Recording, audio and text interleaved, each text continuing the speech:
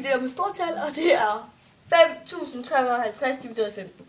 Og så jeg skal starte med at finde et tal, der går op i begge, og det er 5. Så står der 5.350 divideret i 5. Så skriver vi her nu, altså hvor mange gange går 5 op i? 5 op i 5, det er 1.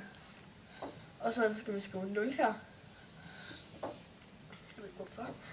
Fordi 5 ikke går op i 3. Nå ja, fordi 5 op ikke går op i 3, og så er det 5 op i 35.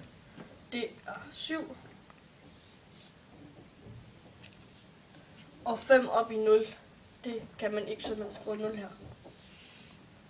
Divideret med 15 divideret 3. Nej, med 5, undskyld. Det giver 3. Og så er det 3 op i 10, fordi man ikke kan sige 3 op i 1. Og det giver 9. Så er det 3 op i... Nej, så er der 1 til rest. Så er det 3 op i 17. Det er 5.